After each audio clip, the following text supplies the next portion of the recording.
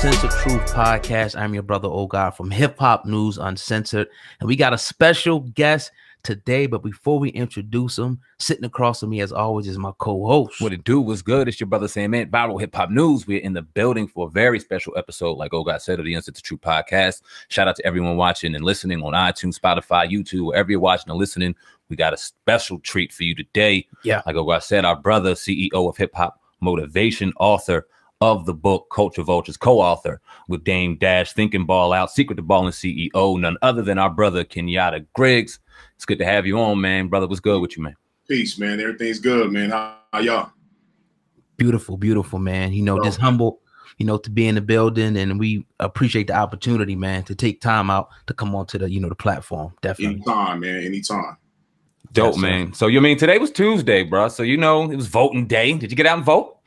Yeah, you know what's crazy? I'm on my way as soon as I finish because a little church by my mom's is they stay open kind of late, so I'm gonna go by there and get that in for a minute. You know, did y'all vote? Y'all voted already? Actually, I didn't. You know, I got tied up in some drama back in my old days, so I never, after I wasn't able to vote, I kind of never did it again. So that's what kind of happened with that. Yeah. Nah, it's all good. You know how it go. You know, right. It holds a polarity of conversation on voting. You know, it's it is one of those things. I did not vote, and I wanted to get your perspective on that, the whole right. Voting thing, because we see out in society, social media, our culture in particular, it's out there like no other. Vote, vote, vote, vote, vote. So what's your perspective on the whole voting thing? Well, to be honest with you, you know, to me, I'm gonna go out there and just check out the ballots, but for me, it seems like, you know, it's a lot of romanticism, you know, because it's like you keep repeating the same thing and expecting different results. It's like, which guy do you vote for and which person do you trust at this point when you've seen so many people come forth with what they're going to do and so many different things that would help people, but then we found out it didn't help anyone in the end, but the people that were, you know, the rich, you know, the poor continued to suffer. So, you know, it's a strange thing, man. It's like if you damned if you do, you damned if you don't. You know, I don't disagree with anyone that wants to vote. It's just like religion. You know, if whatever you believe is what you believe, but at the same time, you know, just don't go into it with the understanding. Don't go into it just thinking that it's definitely going to change something, because, you know, we've seen over history it hasn't. What has it done? You know what I'm saying? I got a grandmother that's 101 years old, and I asked her, you know, about different things like this, and you know, what her perspective is on that 101 years ago, you know, what about her grandmother? I mean, you know, I just feel like Black people still in the same position that we always been in. We're very loving people. We're very trusting, but at the same time, we get caught up in romanticism. Facts. Yeah, man, I could definitely, you know, agree with that. A lot of us just go out and they don't even know. They just vote right down the line, as we always say. They don't really know the politics. They're not really involved. They just do it because they was kind of taught to do so. So, yeah, I definitely agree with you that 100% on that, brother. Definitely. Indeed, man. So, yeah, you're CEO of a lot. Yeah, I mean, you got a lot going on, but we both read the book. Let me be the first to say that I was definitely a fan of the book. Opened my eyes up to a lot of different things, and I love Dane's perspective, but I also loved your perspective and grew to be a fan of yours throughout reading the book. And I was initially introduced to you in Hip Hop Motivation through Oh God and watching different videos and things like that on Dame Dash, because we're both big fans and just became great fans of yours. And in the book, you talked about being a barber and starting off being a barber. So before we get to barbering, though, my bad, what was your first business you started? Was that the first business, or what was the first business venture you got into? Well, the first business venture I started was going into barbering, you know, being self-employed. But I started cutting when I was in junior high school, and at that time it was for free. I wasn't charging my homeboys. I would get like a little couple dollars here and there, and that was really just to develop my skills. It wasn't something that I truly wanted to do though right off. I've always been a writer. I've always been into reading, studying. You know, even when I was a kid, you know, and a teenager, I've been real deep into studying and just studying really the occult knowledge. I was a fan of Dungeons and Dragons growing up. Like my cousin, we played Dungeons and Dragons for like damn near sometimes 6 to 8 hours a day in the summer, all summer long. So, you know, I was really into like the hidden knowledge. and information. To think and ball out and secret to balling, because immediately when I read the titles, it made me go to my man Napoleon Hill. Yeah. His brother's a student in Napoleon Hill. So talk about that a little bit and how he influenced you. Yeah, well, Think and Grow Rich was a big influence on me. It was a book that I kept on my counter in the shop. You know, I constantly would go in there and, you know what I'm saying, just kind of do a flip through. And I read the whole book, but I would flip through, just open the book, and just wherever it landed, I start reading. And I really appreciate the book because the information that he was giving in there was really easy to apply.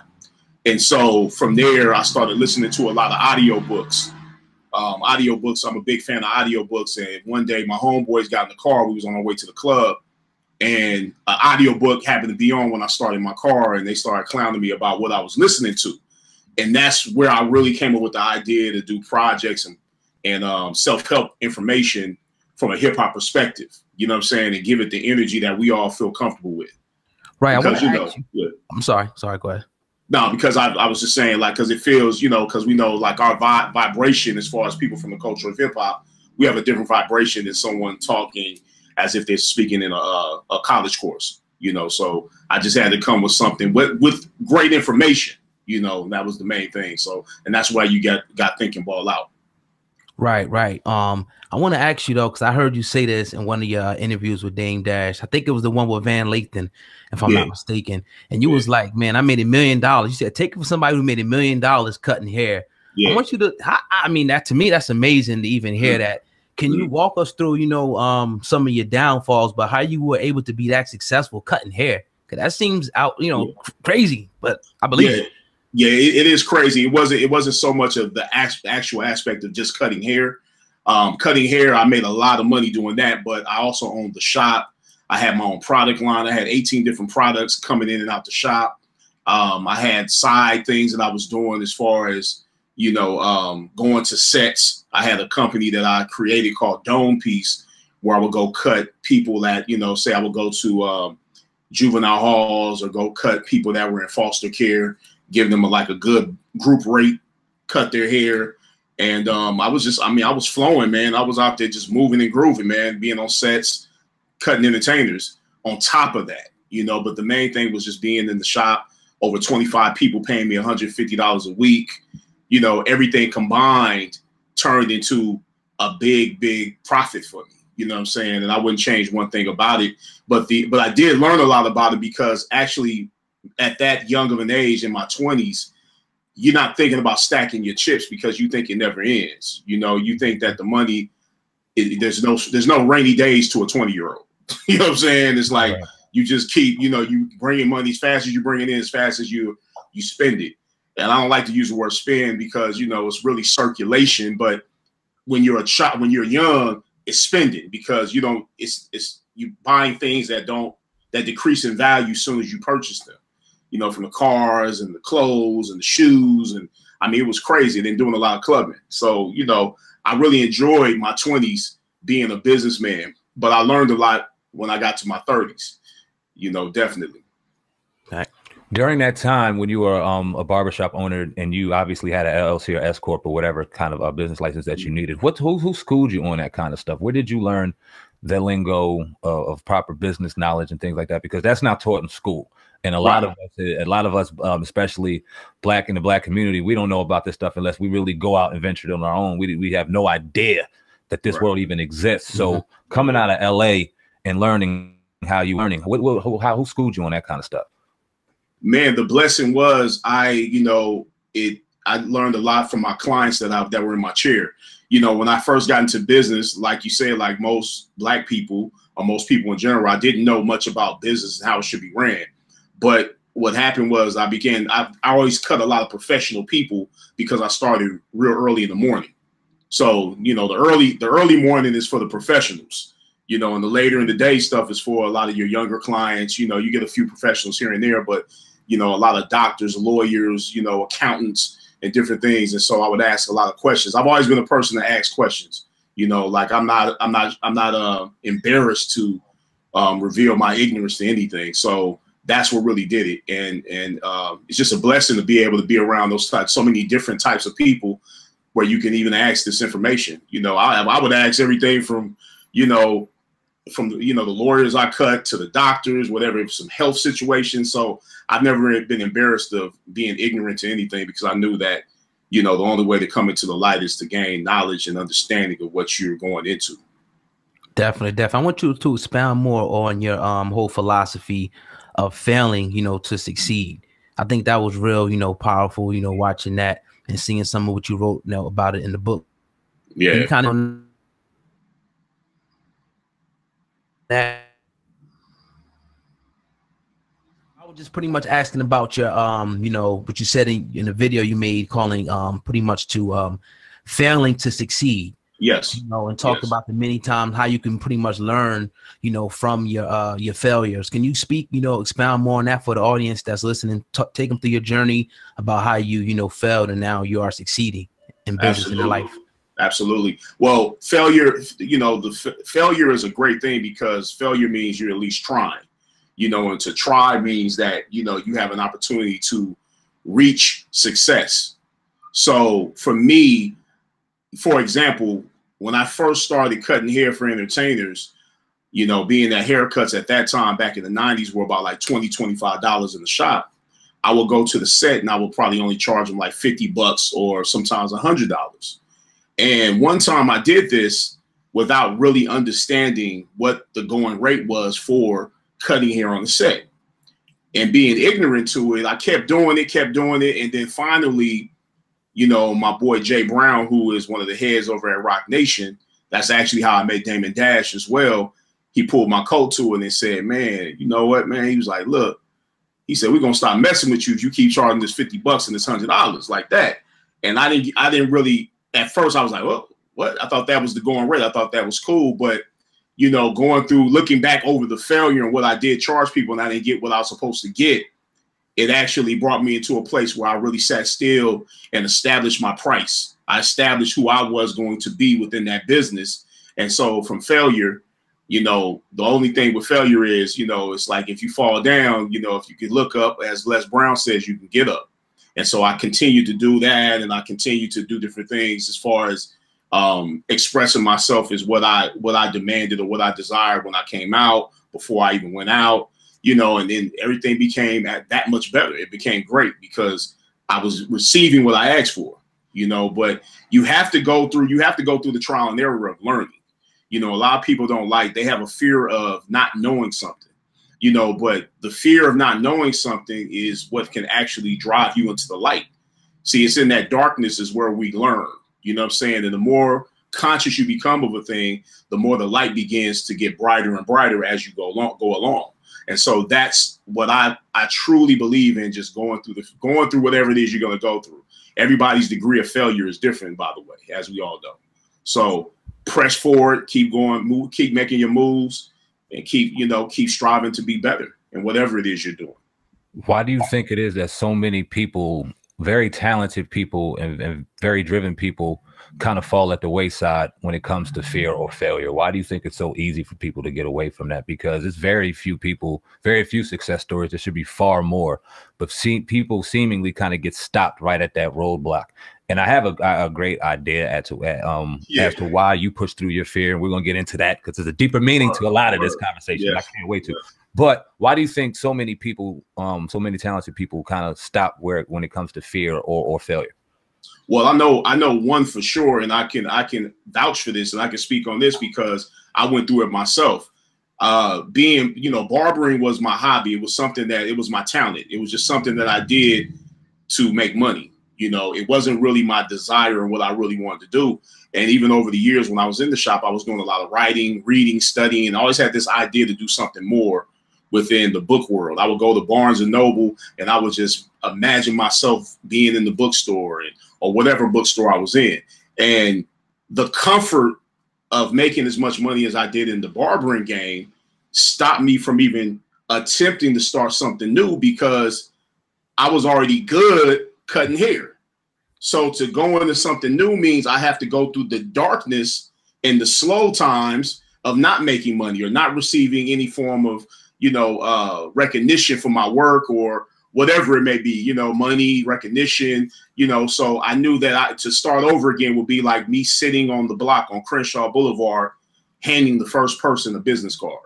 And so that kept me away from jumping off into hip hop motivation for years, because I was already comfortable. You know, when you're making a nice amount of money, or you're doing whatever you're doing, it can stop you from making moves. And it's the same thing that goes along with any relationship between men and women. A lot of people stay in jacked up relationships. I don't know if I can curse, but jacked up relationships based on comfort. They know something ain't right. They know they're getting abused. They know they're getting tricked. They know they're getting robbed. They know they're getting treated like a dog, but they decide to stay within the relationship because of comfort. And that is the worst thing. That is the biggest stop sign to all success is comfort. It's not fear, it's comfort. And then it turns into fear, the fear of leaving, the fear of walking away. You know what I'm saying? Sometimes, you know, as we all know, with a woman, you have to walk away. You have to say, yeah, enough is enough, including a woman with a man. If you're not getting treated right, enough is enough. Respect is on what you don't allow someone to pull you into. That's where you get your respect from, you know, without violence, without arguing, without going crazy. It's the same principle within business. You know, you have to be willing to step forward, walk away from something, and go full speed ahead in whatever it is you choose to do. Definitely, man. Right. Definitely speaking about business, man, to kind of transition just a little bit. And I can definitely, me and Sam Man over here, like resonating, like, you know what I mean? You know, in our head about some stuff that we're going through now in business. But anyway, I want to ask you about Donald Trump. You know, because there's a lot of, you know, a lot of people have a lot of different, you know, things to say about him, especially us Black people, you know. What would you say about Donald Trump? What do you think about Donald Trump and, you know, him being the president and how he's been, you know, performing thus far first? Well, to me, you know, I've never been one to look at a president or any form of government as being the head of anything that I do. I know that they're powerful. I know that they control the laws and what goes on in the streets. But as far as Donald Trump, I feel like, you know, he is, you know, a pig. He's a bigot. You know what I'm saying? It's been seen. He said it. He's expressed these things over and over again. And so people give him credit for being honest, but, you know, it's like, would you give credit to a molester for being honest on being a molester, and they keep molesting people? You know, it's the same principle. So to me, he's, you know, it's idiotic, you know, that he just believes that being white is enough. And that's it. You know what I'm saying? Like, we control the world, and, you know, the rich is, you know, we're the best, and these people can't come over here. You know, when once upon a time, you know, California was Mexico, you know what I'm saying, and all this over here, you know. So it's like it's just ridiculous, man. To me, you know, I don't really get caught up in politics, man, because I already know it's a game. You know, like I said, it's a form of insanity to be tripping off of somebody, tripping off of something that, you know, hasn't shown you otherwise ever, because you can't name a time it's shown you otherwise. You know what I'm saying? There has not been another time where it has shown you otherwise, including with Abraham Lincoln. It's because people went to the streets and he signed the Emancipation Proclamation. Right. You know, so, you know, if you know the history of that, but it's crazy because we keep repeating the same thing over and over again, expecting a different result. That's insane. You know, so I sit back and watch it, and I just call it romanticism. You want things to be a certain way. You want everybody to be kumbaya and hold hands, but, you know, it's a lot of damage, man. It's a lot of things that have to be repaired before that can happen. You know, a lot of things, especially with Black people. Yeah, it seems like it's one big distraction, especially when they throw Kanye into play, because as soon as he throws on that MAGA hat, it seems like polarity gets shifted either toward you loving the MAGA hat, the white folk that are definitely out there racist, or the pro-Black, quote unquote, that side of that MAGA hat and go absolutely crazy. It's crazy. It's ridiculous. It's almost, it's like, wow, he is performing magic, how he has y'all swayed both ways. Do you think it's more so of a distraction? And yes, about that? Absolutely. Absolutely. 100%. You know, it's like, you know, as they say, the unseen hand. It's like, if they can get enough people to focus on their agenda, they will lose contact with their own agenda. You see, because everyone in this world should have their own agenda at this point, but there's also a collective agenda, you know, because we're all different. We're all pieces of the Most High. We're all pieces of the same source energy. And so collectively, there is a perception of right and wrong that we all see, but we seem to think that it's okay to make excuses for people that are bigots and that are tricky. And why am I going to look to Kanye to give me some information or some advice on politics or how I'm going to live my life? Look at his world. Look at his life.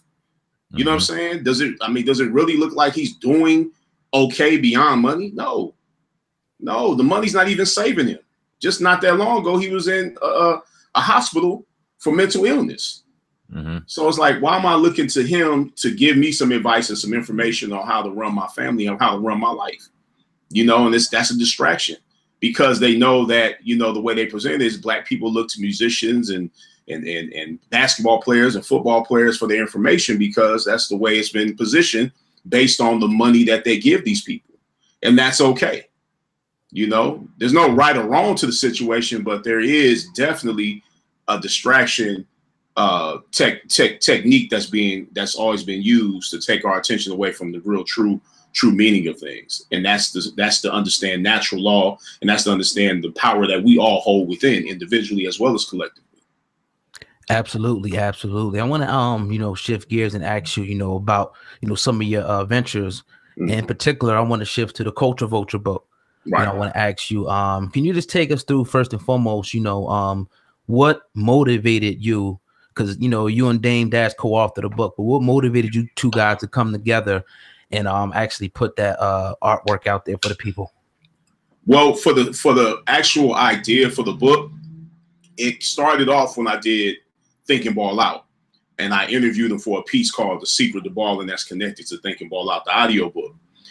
And I always told him, I was like, yo, man, when you finally sit still, I would love to like write a book on you, based around some of the things I hear you talking about with some of your guys here, because Dame is a very giving person when it comes to information and knowledge.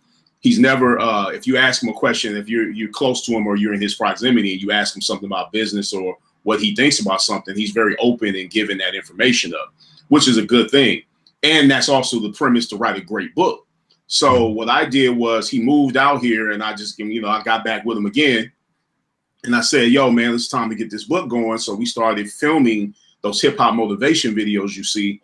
And initially I wasn't going to put the videos out. They weren't meant to be seen. Those were only like sound bites that I was collecting to fill the book up. I wasn't going to use everything, but it was just sound bites that I was going to use to fill the book up. And that's what we did. But we started putting them up and they became very popular.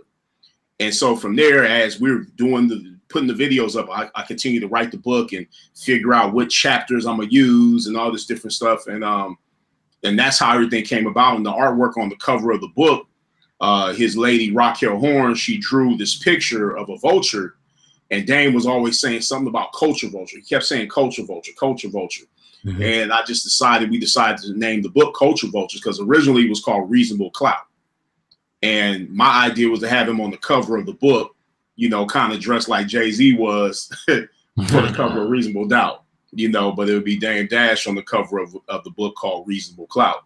And that just became a section within the book, as you saw the first section.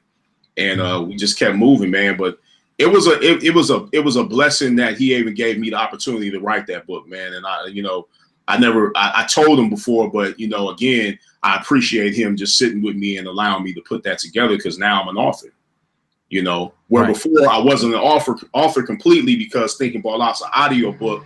And the only reason I didn't do a physical copy, because I didn't know how to do it. But now I know how to do it. So, but I want you to explain that before we get into the Culture Vulture book. I want you to explain, because I heard you speaking about this also. You were speaking about some trial and errors that you and Dame had trying to put the book out. Like you were trying to go through a few different people, some things weren't working right. So you had to just say, you know what? We're going to do this thing on our own. Take us to that journey. Well, it was in the beginning after I got like a lot of the chapters together, the first obstacle we had to go through, I had to go through, was getting the right editor, somebody that really could keep the lingo and the Ebonics clear without making it sound so suspect. You know what I'm saying? It sounded like too polished. I wanted the book to have a rawness to it. And so what I had to do, I had to be close with the people that edit the book. But initially right off, Dame had a disagreement with the initial editor. And then she called me and said she didn't want to work for him or whatever. So I had to find somebody else. So I continued to write. You know, it was one of those. And then we got with somebody else. And he was pretty cool. You know, no name shouting, but he was pretty cool. And then we got with someone else, some real people that really knew what they were doing. A girl named Tyra, who is connected to Dr. Boyce Watkins when I connected Dame and Dr. Boyce together. And she came on the team and she did the editing for the book, as well as a guy who did the graphic artwork for the book, Michael, this guy named Michael. And I mean, shoot, man, and then after that, once we got the book together, I know what you're talking about. After we got the book together, we were with my homeboy, Paul Stewart, great guy, love Paul Stewart. But him and Dame didn't hit it off well at a certain point within the union. And he had a book company. Paul Stewart has a book company. But Paul Stewart is the guy who put the Far Side in the game, Coolio, and all those guys back in the day. And so Paul and Dame had a little situation.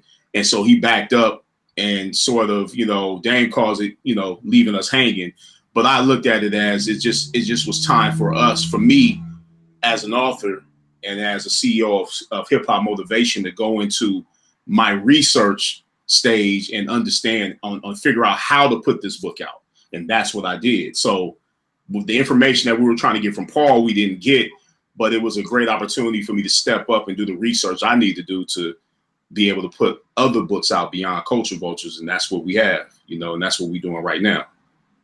Word. You know, when I was reading the book and as I'm going through the book, I asked myself a question numerous times. It was like, wow, why did they name the book Culture Vulture in particular? Because as you're doing promotion for the book and as Dane was doing promotion for the book, obviously Culture Vulture was a term that he used for your Leo Cohens of the world and for people outside of our culture, vulturing the culture. You know what I mean? Let's call it for what it is. And a lot of people that I asked if they read the book or bought the book, they were a lot of the haters. No, we're not going to buy a book on Dame Dash complaining about blah, blah, blah, blah, blah, blah. So when I read the book, I thought it was going to be Dame going all the way in on this person, that person, blah, blah, blah, blah. And I read it and I'm like, man, this is a self-help book. This is motivation. This is on a whole different realm. So was that kind of like you guys plan, or how did that work out? It was my plan. You know, being the author, you know, we recorded Dame as well as we putting up the videos on Dame speaking about his agenda within business. But I took everything and I just packaged it up to be a self-help project.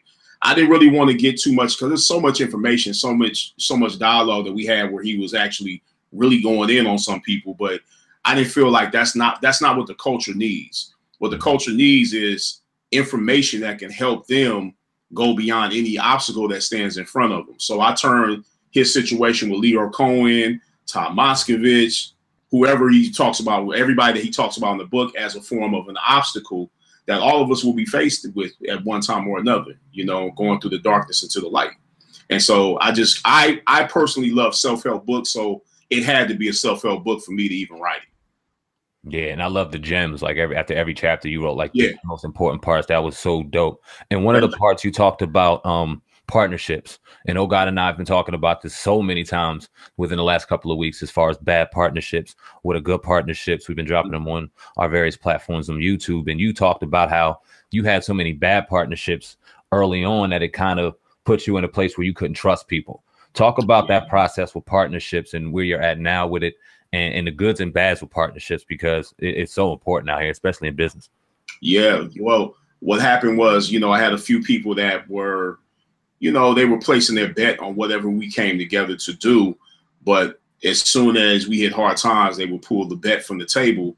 And, you know, which is understandable, because a lot of people don't want to, you know, people are afraid to go through the shit. You know, they're afraid to go through the dark times. But for me, I understand that anything that goes through a building stage has to go through the darkness. You have to go through the building stage. You have to go through, like, as Dame says, being broke. You have to go through flipping your money and until you get your money back. You have to go through these things. And, you know, it was a lot of situations where I just could not, I couldn't stomach even doing business with someone, and they didn't even understand that philosophy. So, you know, right now where I'm at as far as business, you know, I'm trusting until someone shows me otherwise. You know, that's what I came to learn. You know, I just trust people until they show me otherwise. you know, and I continue to do what I'm doing. But it's hard to say that you can really trust anyone fully at all, you know, as far as business goes. But then that's also insane, because you do have people that live by the rules of the game. You know, they're not going to cheat. They're not going to steal from you. They're not going to rob you. They're not going to try to stab you in your back. So I just really just stay who I am, and until someone shows me otherwise. That's really the way it goes with me, you know. And it's just like that with the relationship. Like, business and relationship are so closely connected. It's like, how do you really trust your girl? You know what I'm saying? When, you know, a lot of men know that a lot of women get a change of heart real fast. You know what I'm saying? You know, so how do you really trust anyone? But the main person I had to learn how to trust was myself. And so when I began to trust myself, what someone else did became no consequence to me. It was just like, okay, well, you did that. Okay, I'll just stay over here. You stay over there. It didn't hurt me as much as I thought it would, because I have a trust in myself and that I can actually continue going on in what I need to do. And that's what I continue to do, especially in the barbershop. I had some situations like that. Yeah. You still got the barbershop up now? My battle got. What'd you say? Do you still have the barbershop now? No, I sold the barbershop when I walked away. I walked away from the barbershop about like 5 years ago, something like that. I walked away from the shop, and I just said it was like an effort situation, and I said I'm gonna go full blast into what I'm doing. I still cut. I cut private though. I have a private salon that I cut hair at myself and my lady, and it's been beautiful, because I only cut 2 days a week, by the way. And I have more time to really work on projects and do what I need to do. And so that's how we were able to do the Secret to Ball in behind me thing. You know, I'm working on Thinking Ball Out the book right now. So, and it's just clearing my day to put forth effort into the business of hip hop motivation. Definitely. Before I ask you a question on hip hop motivation, I want to ask you the motivation behind hip hop motivation. I want to ask you this question about the Culture Vultures book real quick. Did you guys receive any backlash, or are you receiving any backlash from anybody? Because we've seen Leo Cohen, who pretty much went on Dame Dash on the Breakfast Club, made statements, tried to disrespect him pretty much. Right. And but he also showed his hand at the same time. We did some commentary on that. So what would you say about that? Could you expound on that a little bit? Well, everything, it just made the book more valid. You know, Dame and I had a conversation about it as soon as that happened. He just made the book more valid, man. Like, everything in that book is straight up. You know what I'm saying? There ain't no lies. There ain't no fabrication. Ain't no extras put on it. Everything Dame said was really how it went. Now, from his perspective, now Leo Cohen obviously will have his perspective, like all of us do. And, but he exposed himself as being a culture vulture live on the Breakfast Club, which was a beautiful thing, because he also made the book sales go up. Mm-hmm. Because then it turns into, okay, now, so what Dame is saying must be true, because here he is. He couldn't even catch himself, because, Vulture, they're always going to expose themselves eventually anyway. The same thing that you just asked me about business and trust. Someone will always expose themselves regardless to what you say. It's just like what our elders used to tell us. What's done in the dark will always come to light. Always. There's no escaping it. And so that's what Leo Cohen did on the Breakfast Club, and I thought it was beautiful. I was laughing. I was like, oh, my God. And when I talked to Dame, he was like, see, that's what I'm talking about. Immediately the books took off. Even more. I bet. Now I want to also ask you, about the Culture Vulture, this aspect of the book, the backlash. Are you receiving any backlash? I don't think you answered that part of the question from anybody now that the book is out, even though like anybody, they try to stop it. Are they trying to stop it? Like, could you talk about that aspect? No, we haven't received any backlash. Every now and then we get somebody on Instagram, usually it's a white person that's saying something about, well, you saying white people can't be in hip hop, and that's not what we're saying. If you read the book, the book has nothing to do with race in general. But let's keep it real. There's more of them doing sneaky business moves more than any other race of people within the business. So let's keep it real about the situation. It's just like the thing going on with Donald Trump. These people have victimized other races over the years, and so we can't lie and act like we don't see it. That's turning a blind eye to what's in front of you. Then that turns into romanticism. You want to hold hands and kumbaya, but they have shown you that they're going to clip you. They're going to rob you. And so it's it's not about white, black, Hispanic, whoever wants to be in hip hop. Hip hop is open to all cultures of people as far as race goes. But for some strange reason, as we all know, and as we, our elders know from back in the day with different record labels, these other people have taken advantage of people that don't have information and understanding of how business really works. And they prey on the mentally dead, as a vulture preys on what? Dead carcass. They prey on the mentally dead. The culture vulture preys on the mentally dead. They take advantage of the mentally weak, mentally dead. But what we did with that book is we packaged up some information, some knowledge, and some understandings that will help people use wisdom when they move around and around these people. Well, they'll have the wisdom of what to look for and what to see, not by the numbers, but just understanding what they're hearing and seeing when they see it. And that's what the Breakfast Club showed you when they interviewed Leroy Cohen. That's a prime example of what we're trying to teach. Pay attention. Listen more than you talk. Great perspective. Now, you said that vultures like to prey on the mentally dead because they feed on dead carcasses. Vlad TV. Now, we seen our man ARAB get put in a terrible situation out in Philadelphia, looking like he's doing some time. And immediately, soon as he got put away, the comments and everyone immediately went to Vlad, the Vlad interview. One of the parts of on the sections of the book that I looked forward to the most in Culture Vulture was the conversation about Vlad. And one of the things that surprised me the most is Dame in the book never called Vlad a culture vulture. Not in the book. No. So talk about that aspect. Talk about Vlad, because when you say that a vulture like feeds on a mentally dead, I can't help but to think of some of these rappers that go on some of these platforms and run their mouth. So just talk about that a little bit, if you don't mind. Yeah, absolutely. At the time when we interviewed Vlad for the book, he was doing the exchange with Dame to be on his platform. So we told him what we were doing, and he was like, game. He was like, cool. So he came through Dame's crib in Malibu. So we filmed him. He gave up a lot of great information. Actually, what's funny is in the questions we were asking Vlad, he was very apprehensive initially.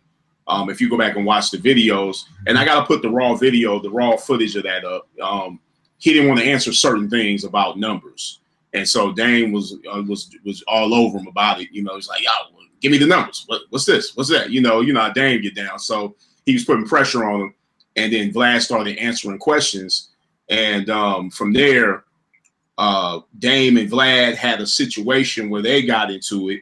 As you saw the other video we put up where he was talking about Vlad being, I think, did we call it culture vulture? Vlad's a culture vulture? Or Vlad Maybe is that you did. I think we heard I think something like that.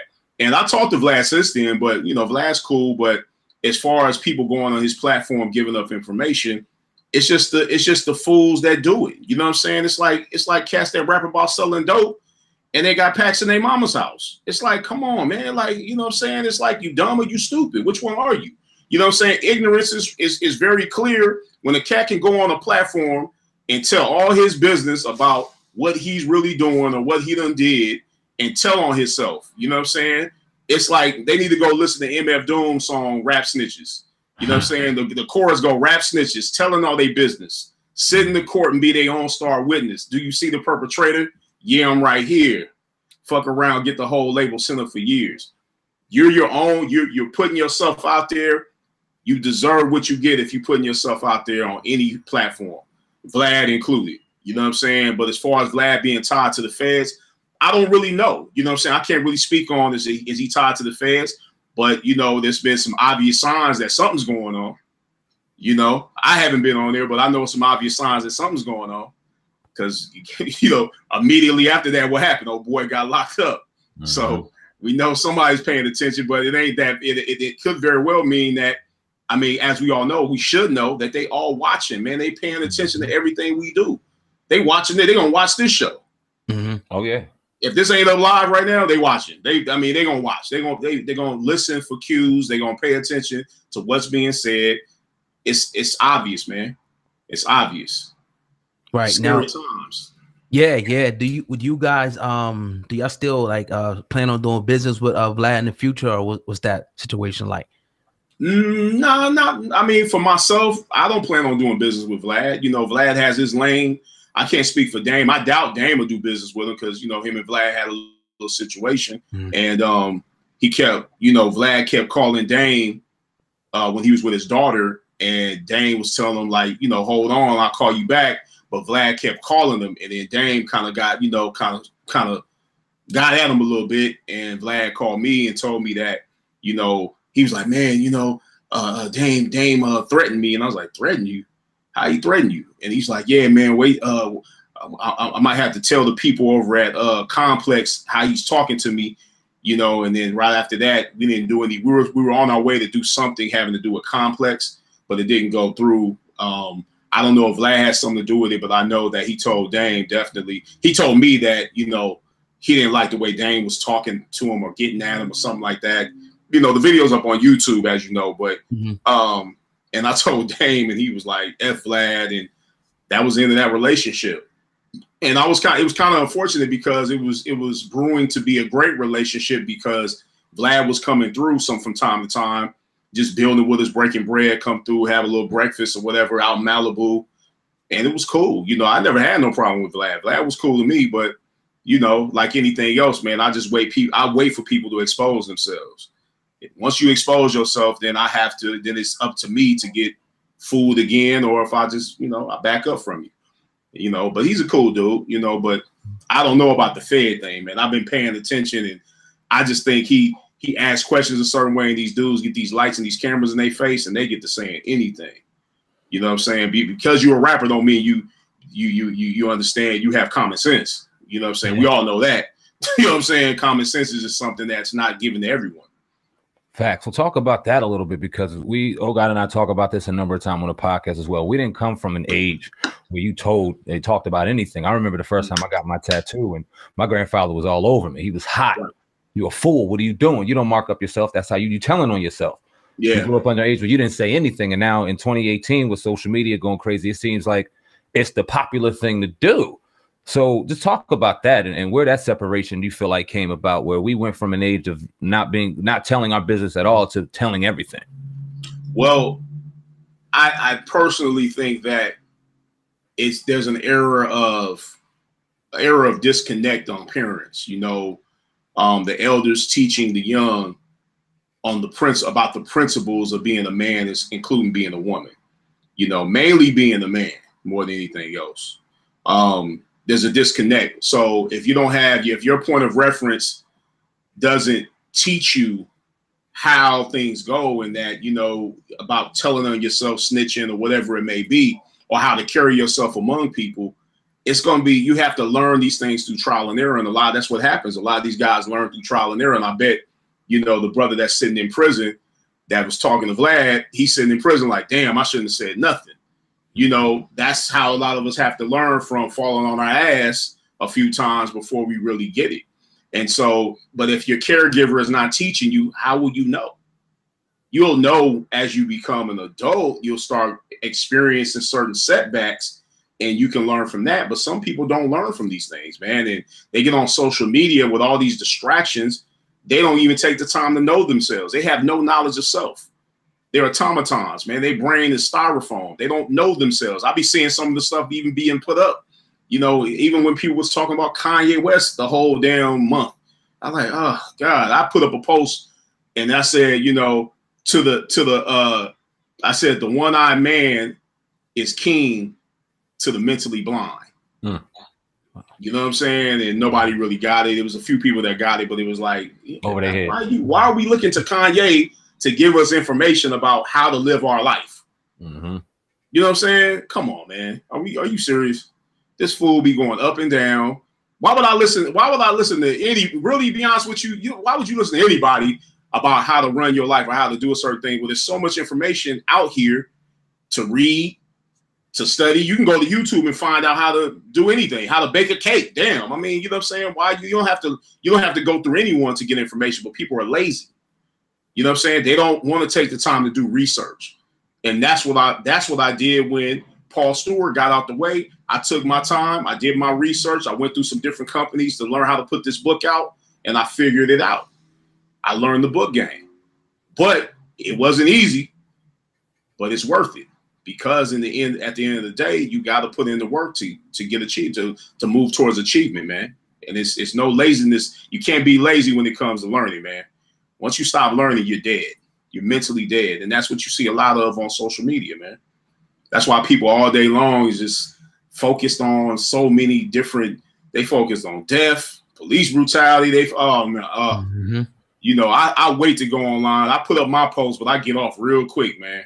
And then after a while, you even get numb to seeing booty up on videos, man. You get numb to the girl shaking her ass after a while. You be like, damn, this, like, I'd be like on some sites, man, I'd be like, damn, I like pretty girls like any other man. But sometimes you be like, damn, do all the girls strip? What is happening? Yeah. You know what I'm saying? What is going on with the philosophy out? What are these parents teaching their children? These parents are not teaching their children.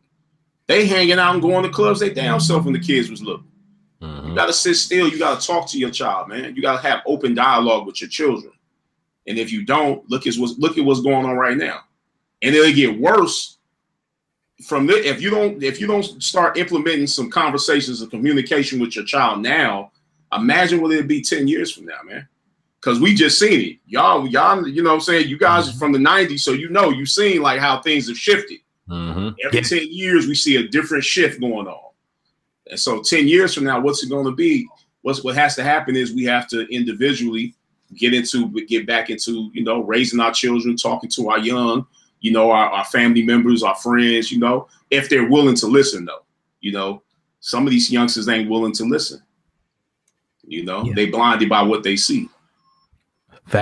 Facts, man. So you got the shirt on right there, man, the hip hop motivation shirt, man. Oh, yeah. And I just got to say, man, a beautiful, beautiful platform. I love the platform. I love how you and Dame Dash, you know, y'all chop it up, and even y'all do your individual things. But talk about the motivation behind hip hop motivation for the family. Right. Great question. Well, what happened was, you know, the story goes when I first came up with the name Hip Hop Motivation, as well as the project Thinking Ball Out, the whole layout for the book, how I was going to do it, what I was going to do. And I got a call from Method Man from Wu-Tang Clan to come cut his hair. And I didn't make it to cut his hair because I got shot 6 times. So while in that position, laying on the ground, getting harassed by the cops, you know what I'm saying, just hanging on a little bit, low-key died and come back, that whole feeling. I blacked out, went out for a minute, came back. They brought me back in critical condition. I continued to write and develop the book Thinking Ball Out when I was in the hospital, as well as come up with more ideas on what I was going to do with hip-hop motivation. At that time, I was still in the shop making a lot of money. So I was kind of teeter-tottering between going off into hip-hop motivation full speed, full time, or continue doing what I'm doing, make my money, and just chill comfortable. So that's what took me so long to get everything pretty much rolling. But the motivation behind it was the day I got shot. And I just was like, you know what? This is a sign. I must move forward in what I came up with. Because it was only an hour before I got shot, I came up with the name Hip Hop Motivation, Thinking Ball Out. I left, got shot. Now I'm in the hospital. Here we are today. Yes, sir. Yes, sir. Yeah. So talk about your new book too, because you got the one, The Secret to Ballin'. Then you have another book you're working on. Could you talk about, you know, those and how that all came together? Yeah, it's an audio book. The Secret to Ballin' is an audio book. I'll be working on the physical copy of the book right after Thinking Ball Out the book. That's what I'm working on right now. I'm almost finished. And then I have another book called My Barber's Hand Stink through Hip Hop Motivation Kids, teaching children about hygiene and, you know, what to do and what not to do. And I'm gonna create a launch for that in 2019 for Hip Hop Motivation Kids, and continue doing books for children, for adults, for young adults, movies. You know, Secret to Ballin' was a movie. So what we did with the movie was we just went around and basically, in a nutshell, it was me going around doing case studies on what is success and what really constitutes success. You know, like asking Snoop Dogg the same question I would ask Michael Bernard Beckwith, Dr. Michael Bernard Beckwith from Agape. He was also in the movie called The Secret, and asked him the same questions and see if there was some sort of connection on what real true success is. And there were a lot of connections, you know, because as they say, success leaves clues. And so when you see that movie, The Secret to Ballin', that was all handmade, It didn't have I had no budget. And honestly, we didn't have none of those people on the list of who we were going to interview. The funniest thing is Dame wasn't even out here when we started that movie. We just started filming whoever we could film and get a little interview from. The first guy we filmed was funny. He's not in the movie because the footage was messed up. Was Big U from out here. He's one of the heads of the Rolling 60s, and he does a lot of things with prison reform, helping people when they get out of prison get job placement, and he works with a lot of children and at-risk youth. And we interviewed him. It was a dope interview, but we couldn't use it. But we kept rolling, and I didn't have Chris Brown. I didn't have Snoop. I didn't have none of these people. And then when I would see them, or if I was in a position where I was around these guys, I would just ask if they would do it, and they would do it. They did it. That's it. And so we put it together. I went through a lot of trial and error with that movie. You want to talk about some trial and error? I went through the guy that was doing the filming, that was actually filming the movie for us. He just went AWOL, and we had to continue going. And so, you know, I didn't stop until it was finished. That's why it took so long to come out, because I couldn't stop until it was finished, man. I had to keep going. Definitely. I want to ask you about your relationship. You said you met Dame Dash and through a Rockefeller or something like that. Yeah. Could you speak on that and just speak on briefly, you know, how it is to be, you know, to work with? I mean, I'm sure y'all mentor each other, you know, just how is it to be in Dame Dash's presence, man? You talk about that? Yeah, well, first I met him through, like I said, Jay Brown from who's over at Rockefeller now, Rock Nation now, and I started cutting him and Biggs first, and then I started cutting all the other guys from Rockefeller, and I just always was connected more to Dame and Biggs because Dame and Biggs were more about the business. They were more about what it takes to make something a success, the behind the scenes stuff that nobody knows about. And a lot of times when I would be cutting Dame's hair, he'd be on the phone or he'd be talking to someone because he talks a lot, as we all know. And I would just be soaking up game, and I'd be like, damn, this dude is off the chain. And, you know, and I was like sort of like that within my business because I had a product line. I had different things I was doing and different businesses I was trying to get off the ground on top of just having the barbershop. And so my admiration came from me being the same thing, you know, being a serial entrepreneur, you know, trying to get the chip, you know. And so I just would call. And then what happened was, like, even when I would go cut his hair, sometimes I would sit there and chill after I cut his hair, and I would talk to him. And I noticed he wouldn't push me or turn me away or be like trying to rush me off. Like, Dame is real down to earth. You know what I'm saying? Like, he seemed like he bougie and shit, you know what I'm saying? And there's some of that there, you know what I'm saying? Dame is, you know, can be an asshole, but he's one of the most down to earth people, you know, out of a lot of these guys I be around, he one of the most down to earth.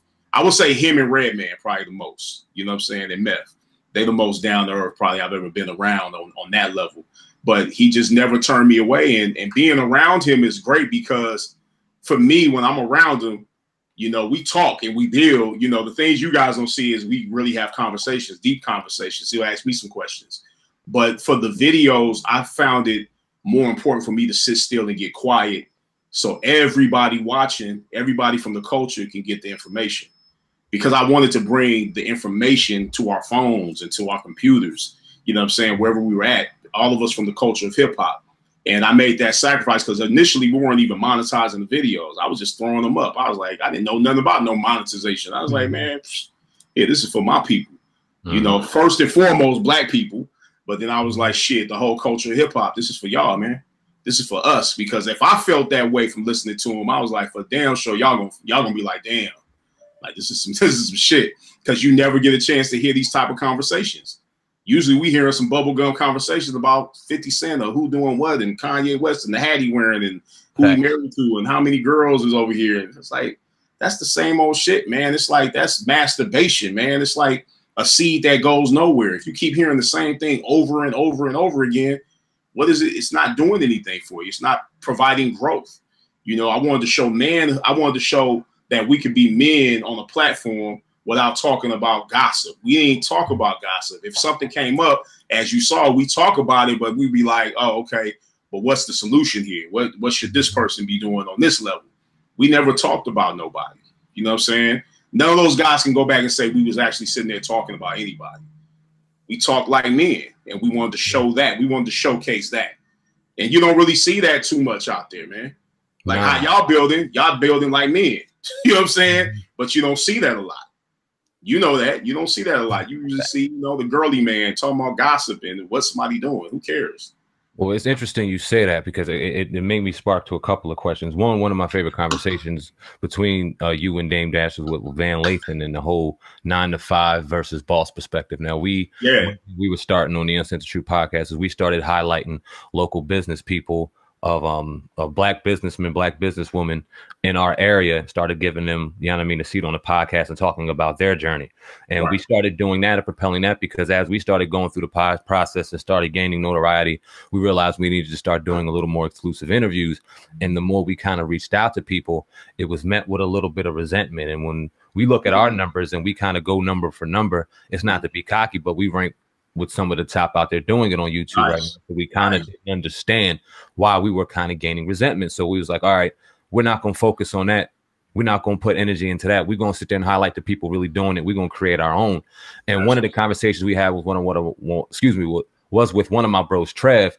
He owns an buy and sell electronics store where he buys and sells and trades electronics over the internet. Great young brother. And the conversation of the 9 to 5 perspective came up because he still has a job as he's still building his business. And we kind of had him on a hot seat and we talked about Dame Dash. We said, you know what I mean? James Dad said, if you have a 9 to 5, you're a sucker, blah, blah, blah. And he gave us an interesting perspective. And he said he didn't grow up like Dame Dash. He wasn't in the realm of it being able to be a hustler and have the resources he had to be able to go and grind on his own. He had to grow up in a household where the job was prominent and he understood, but in having a job, he knew that boss wasn't his overseer. That was a way to get back into the business. So just talk about that perspective a little bit. It gave us great insight. Yeah, we didn't really have disagreements about it, but I have my perspective on people that have bills and have children and have things to take care of. I'm a firm believer that if you're already involved in something and you already have these bills and these things coming at you, don't give up your job right off until you create some form of money coming from whatever it is you're trying to go into. Now, your guy, he's very, that's the best way to go into any business is to kind of balance the two. But the only thing about it is a lot of people don't put the time into the real vision, which is what he's doing. You say he's electric. He's doing he's an electrician or electronics. Yeah, what he's doing is buying and selling electronics. Yeah, plug to plug. Yeah, so if he's in electronics, that means like when he gets off, he needs to be full speed ahead on putting that time into building that electronic business. But it's very hard to get disciplined in when you get off work. I know a lot of, I'm saying, I don't know if you guys ever had the jobs. Oh, yeah. I've had them in this. Yeah, we definitely did. In the barbershop, it's hard to really do something else when you had a long day and you're like, damn, okay, and you got your money in your pocket or you got a check already. You fall back and you start watching the game. You start doing all types of stuff. Yeah. But, if he's motivated to stay focused on his real true purpose, which is the electronics store, then I don't see nothing wrong with balancing the two until he gets it up to speed to where he can walk away from his job that he has right now. I'm a firm believer in that, man, because it's hard as hell out here, man. You know what I'm saying? It ain't easy out here. You know what I'm saying? You can't just all of a sudden think some money in your pocket. You got to make some moves. You got to make moves, and if you ain't making moves, it's going to move on you. So you got to step up and work your job, but also get on your purpose every single day until it becomes a real lifestyle for you where you can walk away from that gig. That's what I believe in. If you're already doing that. Now, if you ain't doing that, that's all good. But as we all know, the best way to start is while you're young. But a lot of us, we don't do that. We don't start when we're when we're 18 at home or 17 at home. We start when we get in our 30s and 40s. Yeah, but by that time, some of us already have children. We already got bills. The slavery has started. And we got bills to pay. And so it's hard for us to move away and jump away from something where we're making money into something that hasn't even presented itself being able to make money. So, for the youngsters out there, start while you're young. If I could give any advice on anything, start while you're young, and parents, stop kicking your children out the house so fast. Right. You know, don't emancipate your children as soon as they turn 18, as soon as they walk across the stage. Help them get things started. Help them go into to what they really want to do, their real true purpose. And if they don't know their purpose, pay attention to what they like to do. That's how you find your purpose. What's your hobby? If your hobby is video games, become a writer for a video game magazine. Learn how to test games out and do like your own podcast on what game is good, what game is bad. You know, there's all types of ways to make money nowadays. You know, there's no excuse.